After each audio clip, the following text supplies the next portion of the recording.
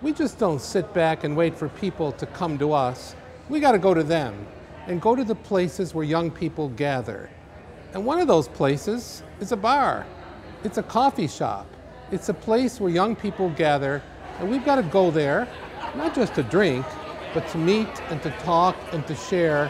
And I think this idea really took off from Chicago, and I'm really happy to be part of it here in Chicago for this inaugural moment of Theology on Tap, because it's a perfect example of where we meet people. We go and meet them where they're at.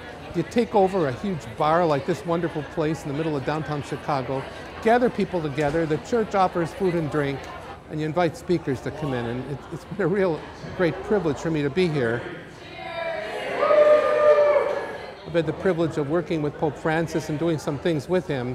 And so this is an opportunity to talk about the big questions of young people and how those questions are finding flesh and blood in the life of this Pope and in the life of the Church. It's also an opportunity for young people to ask us whatever they wish. And if we know the answers, we know them, we share them. If we don't, we can say, I'll get back to you on it. But it's a dialogue. It's not me giving a talk as much as it is a chance for them to meet us and for us to meet them. Whenever you meet somebody who's authentic, you can't help but say, this guy is cool. This girl is cool. This person is serious.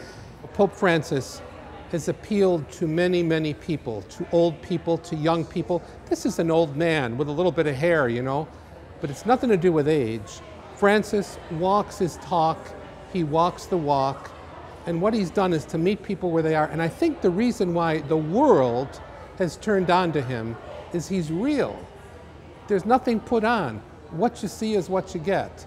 People often say to me, what's it like when you're with him and everything else? And I say, well, you know, you kind of have this insatiable urge to hug him, but before you do that, he does it to you.